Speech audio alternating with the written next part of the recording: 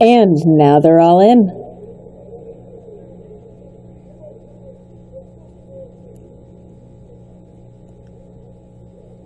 Off and racing. On the outside, Social Acceptance broke sharply and goes right to the lead. Going to have some company. Cold Shot racing a little bit greenly on the inside. Coming up to join him in second on the outside. Respirator in third in the yellow blinkers, followed by Silver Sensation the gray right to his outside. Bronx Boys, he's just about 3 or 4 lengths off the front-running duo. That's a long way back to Nomar's Hope. It is Cold Shot up to wrestle the lead from his stablemate Social Acceptance. He has a length now, length and a half, and opening up pretty comfortably here. Eager to go on. He's going through an opening quarter 22 and 2. Cold Shot has about 2-3 lengths over Social Acceptance. Respirator in third, followed by Bronx Boys. He's beginning to make his move in fourth.